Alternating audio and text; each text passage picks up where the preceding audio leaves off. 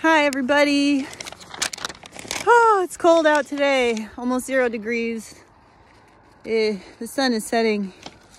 I wanted to make an outdoor video for a change.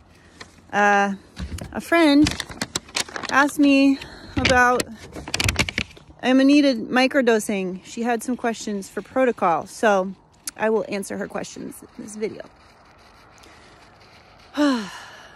Should I microdose Amanita in the morning or the evening or both? When I take Amanita in the morning, I take it in a capsule.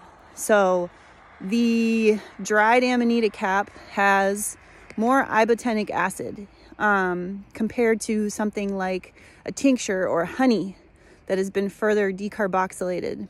At night, when I take Amanita, I take it in a honey blend, in hot tea, or I take a tincture. So those are two ways to take Amanita muscaria that further decarboxylate the mushroom and give you more muscimol, which is a more sleepy indole.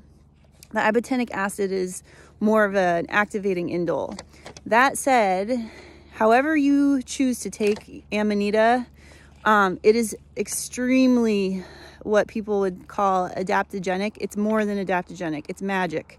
It knows so much. The fungal spirit of Amanita is so savvy and so human that you can take the mushroom in the morning or the evening and it will benefit you for alertness, focus, clarity of mind, and it will also help you sleep if you take it at night.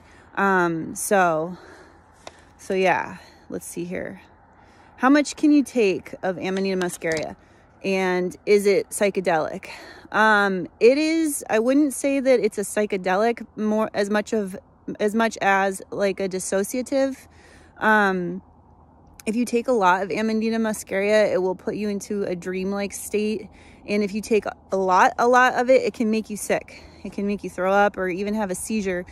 If you're just starting out with this mushroom, I definitely don't recommend taking more than 0.5 gram to 1 gram at a time.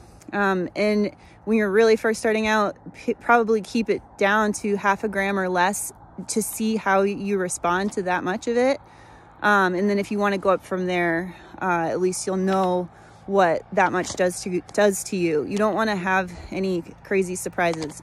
I've noticed that the effect of Amanita is quite long term. Like, I'll kind of feel the effect for days when I take it. And so when I take it for helping me sleep, if I take it one night, even if I don't take it another night, I still might reap the benefits of having taken it earlier in the week for better sleep, more restful sleep.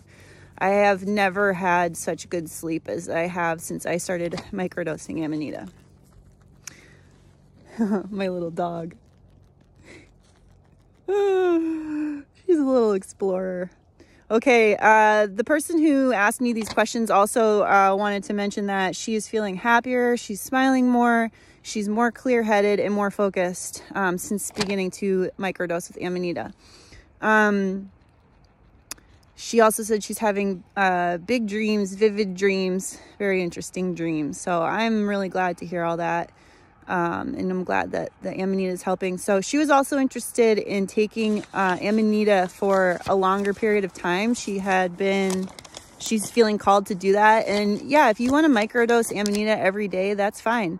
My personal experience with it is that the mushroom tells me when to microdose and when to stop. Like, I don't set very rigid protocols with microdosing Amanita or psilocybin because I listen to my personal needs. And if I feel like I'm getting too far out there with the blue mushroom, I'll stop. Or if I feel like I don't need to take the red mushroom, then I won't. I'm also busy. And so sometimes I just don't take it. I have other stuff going on that doesn't really like jive with it. So I guess I'm not the most regimented microdoser, but I would say always like check in with yourself, listen to yourself, and if you have any questions, you can reach out to your community. All right, have a great day.